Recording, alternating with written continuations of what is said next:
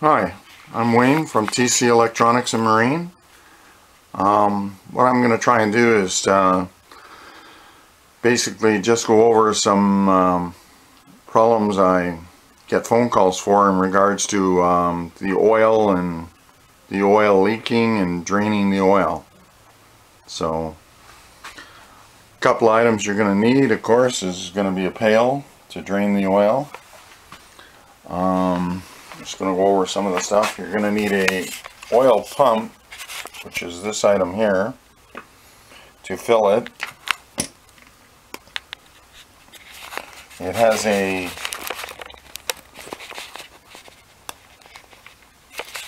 .3/8 thread on the end. We're going to have to unscrew this, which is very hard to do with the camera on. There we go. And this just threads into the thread.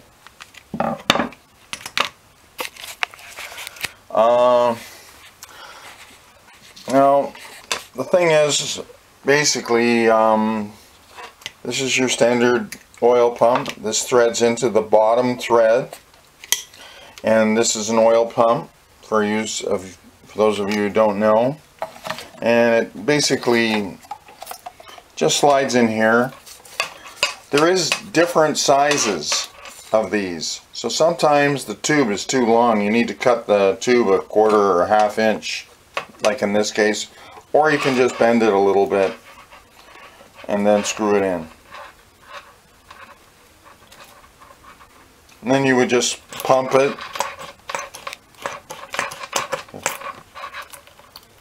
until it starts coming up, and you'll know by the dark green oil that's coming out. If you use, this is lower unit oil.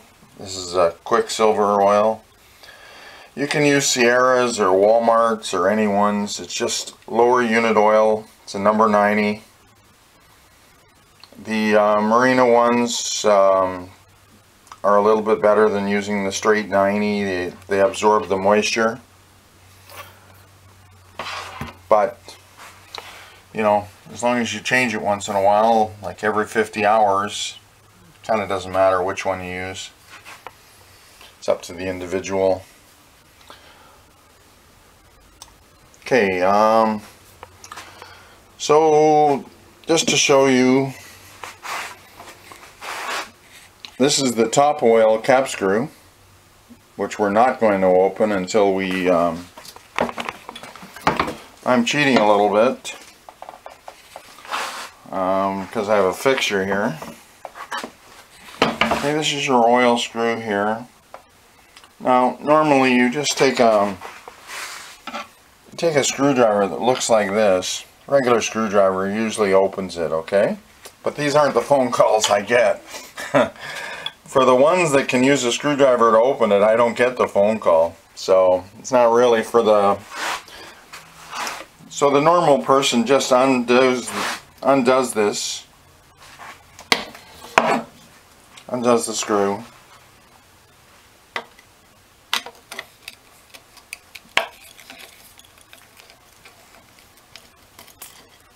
after he's got the screw undone, slides the and a couple of questions I keep getting, that there's like there's a magnet on here, and it picks up some residue, and that's normal to have a trail of a 32nd to a 1/16 of inch gear filings on there from say 50 to 60 hours. That would be normal. It's not unusual, but a lot of people phone me and ask me about it. Some of them send their drive in and say it's broken, and they don't realize that that would be normal heel to toe wearing on the gear set. So it's normal. If you don't see it, somebody's changed it or cleaned it. Okay, so that's it. You would pull the gasket that's in there. You'll probably need a small screwdriver or something to pop the gasket and take the gasket out. Okay, one thing I'm going to go over here though is there is couple of different drain screws. This is a magnetic drain screw.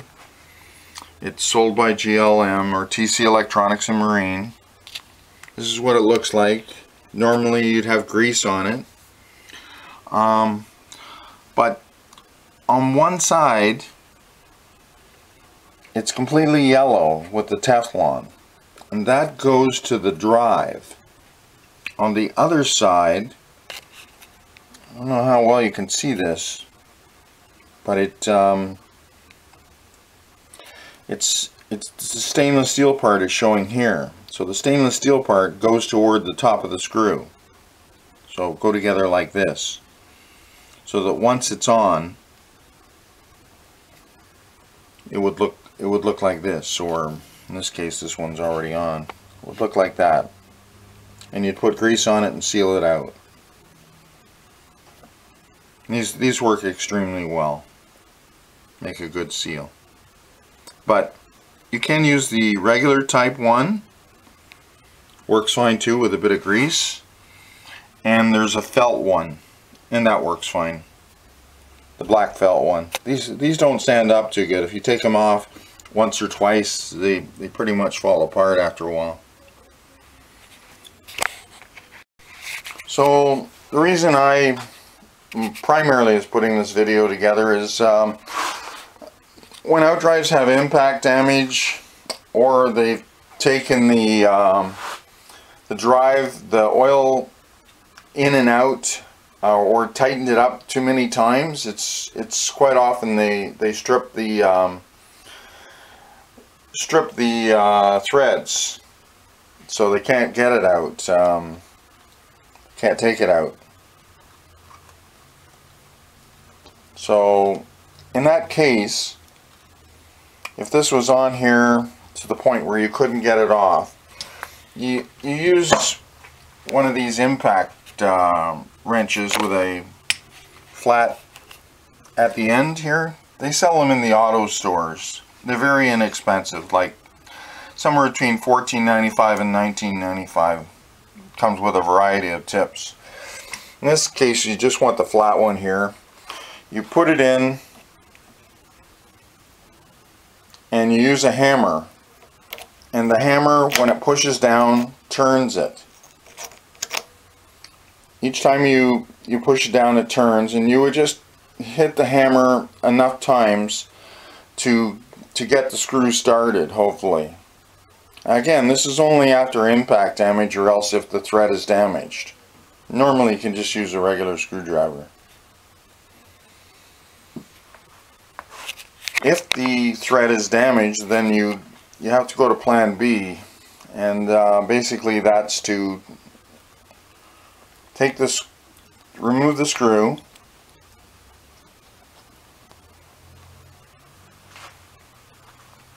if the thread is just, if it's not too bad, okay, and it's just got some junk in it or burrs or whatever because you cross-threaded it, a lot of times you can just put a tap in, a regular tap, like this.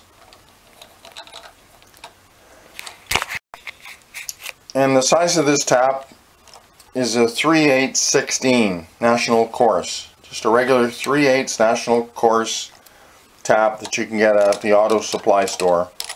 And it'll straighten up the threads for you. In most cases, this will clean it up, and you'll just be able to screw your regular one in.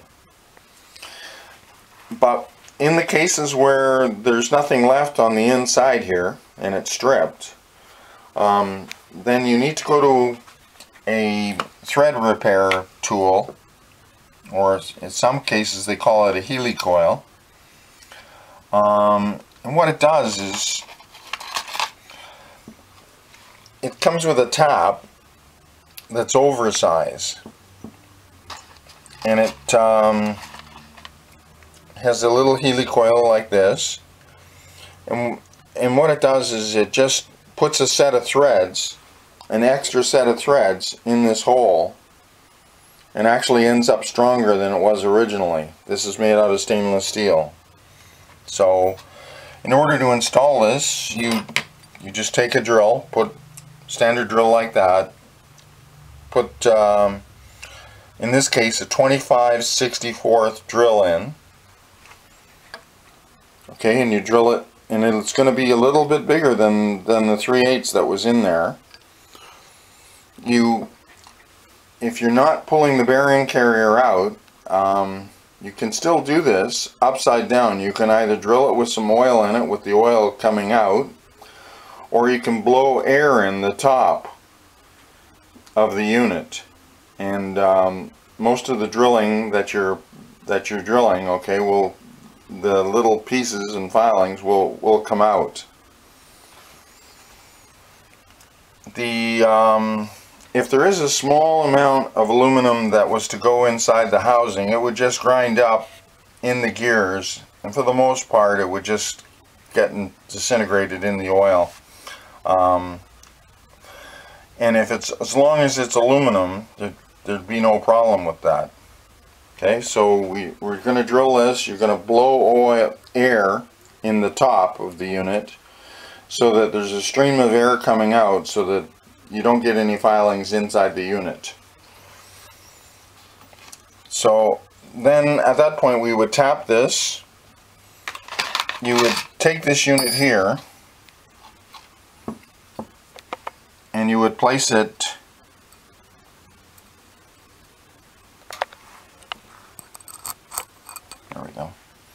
fits on this, and you just put it in here and you would screw it in until it's about a half a thread below the lip.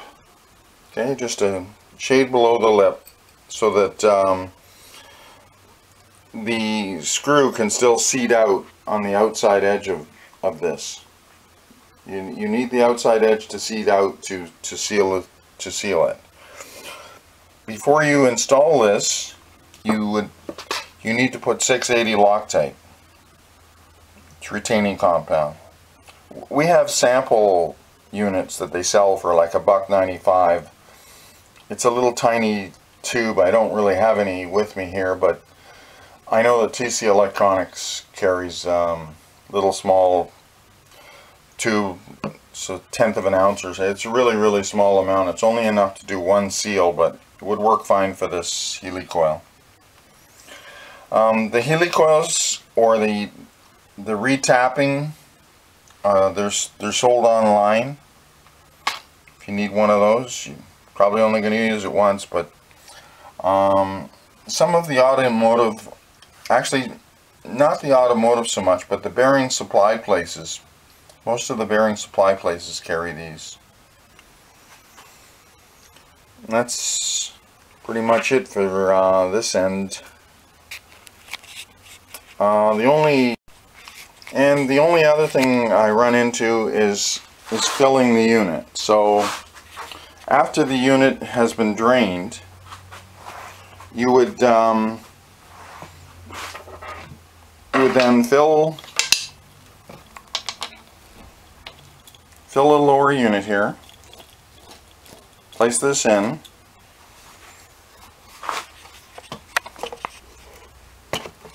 Just going to screw this down so it doesn't leak all over, which is easier said than done with one hand. There we go. Okay, so you would fill the lower unit here. You would start squeezing and it'll start going in, and you would keep filling it.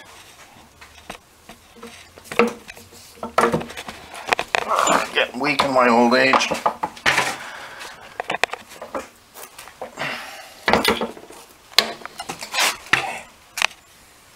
Okay, so this is the way you'll be looking at it from your boat. So it's on my right side here when I'm looking at the front. Okay, with the port side. Okay, and you'd be pumping it. And you need to take this off before you start pumping it. Okay, which is the top vent screw. And if the vent screw was to strip, it's a lot easier to fix. It's a 5/16 though. It's a smaller hole. But But you can take the 4 caps off, remove the four bolts here off the cap, and you could repair it pretty easily because you can take it away from the unit. You don't have to worry about blowing air through it. So bottom line is you would fill it, keep pumping the bottom. I think it takes about 2 quarts, I'm not sure. Each one is different depending on the size of gears that's inside of it. And you would fill it. Not sure if you can see it here, but there we go. It's hard to see. But there is a mark there. Okay, about a 1/2 inch from the end. And you just fill it till it goes over that mark about 1/4 inch. And there's one more thing. I get a lot of calls where they say that water is going into the unit, but what it is it's not water, it's air. And so the oil is all churned up, and there's some air in the oil. And if you're not sure what that looks like, just drain it out, put it into a glass, and see if it separates. If it all just turns to look like that, okay, like just a plain oil, you'll see the air will come out of it after a while and it will just settle. And if there's no water separating from it, then there's nothing wrong with it. It's what you're looking at is just air in the oil, and you probably drained it too soon before the oil had settled. Like if you just finish using the boat and you take it off and you drain the oil, it's going to have some air in the oil probably.